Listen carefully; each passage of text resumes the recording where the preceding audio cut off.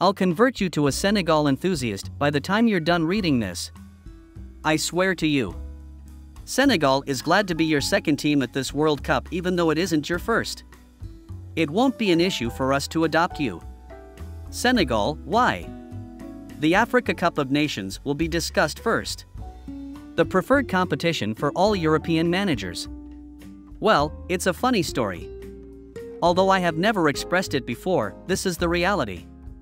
There was so much suspense in the stadium in Cameroon at the conclusion of extra time in that final versus Egypt that it brought back memories of when I was 11 years old.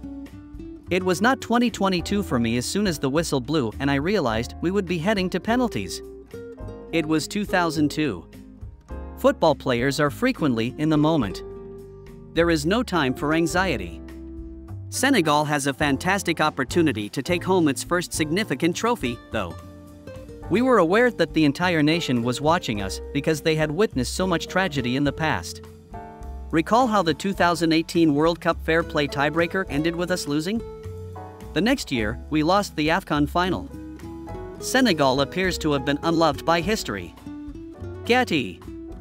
We were staring at their goalkeeper and saying, man, we have to beat them in 90 minutes even before the 2022 final, when we had already won our match and were all at the hotel watching Egypt win their semi-final on penalties.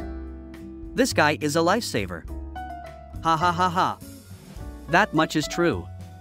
We were all shouting, whatever it takes, we can't go to penalties, but I would never say that to the press. We might change the course of history.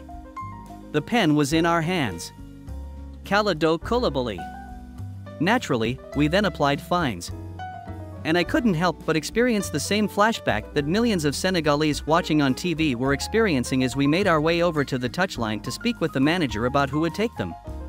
I was reliving Turkey's game-winning goal from the quarterfinals of the 2002 World Cup in the back of my head. The 2002 AFCON final penalties versus Cameroon were being replayed at the time. Hey, even the big boss missed a penalty against Cameroon in 2002 as I'm looking over at our manager Aliou Cissé, who was playing that day.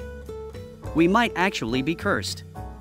Aliou eventually gathered us together in a circle, and he gave a moving speech that really altered the atmosphere. Aliou is Senegal, therefore there isn't much I can say about him that will be accurate. We all watched like boys as he sacrificed his life for the clothing. When others would only venture to place their boot there, he used to put his head there. He warned us not to be terrified in that trying situation, prior to the punishments. For the sake of our nation and the players who had given their all, from the 2002 squad all the way to us, he urged us to go out and win it. The Players Tribune / Sam Robles. We might change the course of history. The pen was in our hands. Following that speech, all of our worries vanished. I let him know I'd like to go first. I always want to assume the responsibility as captain. Yet, what was amazing was that Aliou turned to face everyone and stated, okay, Koli goes first. But I am under the most pressure, not you. I made the decision. I'll take the fall for it. Just go ahead and win it, you guys. So I made my way there. I approached the ball. It was more than simply a fine. Not just a final, either. 20 years of history were contained in one single kick. There are actually 2 World Cups going on at once in France's immigrant areas. The World Cup on television and the one you play with your buddies in the streets are 2 different things. The national teams of Turkey, Tunisia, and Algeria are shown on television alongside the Senegal team. The local Senegalese squad, neighborhood Tunisian team, and so forth are further options. The neighborhood is a lovely blend of nationalities, languages, and friendliness over a typical summer. The PlayStation becomes the neighborhood PlayStation if you are the one guy with the good fortune to own one. You wouldn't go to the park and merely kiss your friend's mother if all the mothers were lounging in the grass eating ice cream. Down the line you go. You give a mother a kiss. Everyone is unique, so everyone is the same, do you get what I'm saying? But only during the World Cup every 4 years? Not at all. You are now a representative of your flag. You now enter the street and represent your ancestors' nation as though you had actually been selected for the first team. You head outside in the morning to play the game before the game. And what if Senegal actually does face Turkey in the quarterfinals, like it did in the summer of 2002? You now play the game before the game as though it will determine how your life turns out. It is Turkey versus Senegal, even if you are playing five-a-side in the back of your school. It actually determines destiny. Before the quarter-final, my friends and I played this game, and I still recall how heartbreaking it was to lose to the Turkish boys. We were crying while holding back our arguments against one another for making mistakes, and then we fell to the ground. In our reality, the entire country of Senegal had been let down by a group of 11-year-olds in Saint-Didier.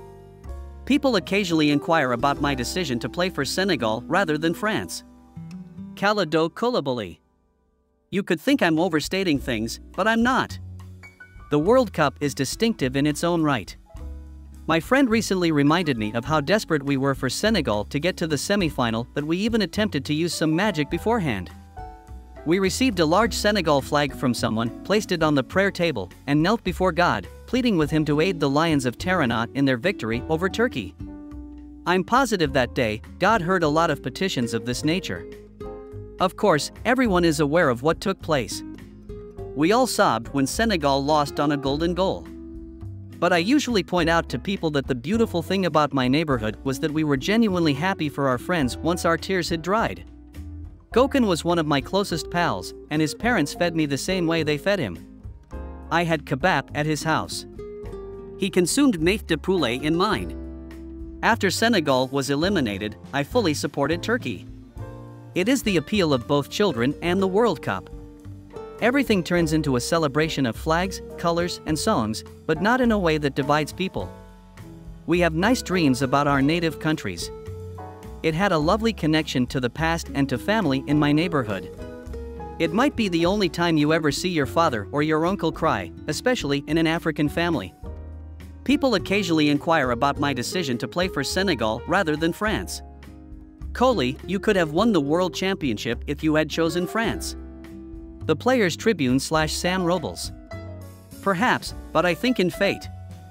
I frequently claim that I am a product of two cultures, Senegalese and French. I take great pride in being French. Yet, God's plan for me has been to represent Senegal.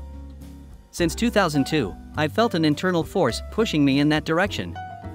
Aliou called me and said, "Koli, we're heading into a new cycle, and we need you," back when he took over the team in 2015. "You must accompany us."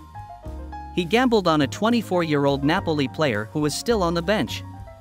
He had faith in me. I had to trust in Senegal as a result. The only time in my life that I have ever witnessed my parents becoming giddy over football was when I called them to inform them of my choice. They typically behave as though I am still engaged in a game in the schoolyard. They are too accustomed to dealing with difficulties in real life for a game to disturb them. However, I could see the joy in my father's eyes when I told him I was going to represent Senegal over FaceTime.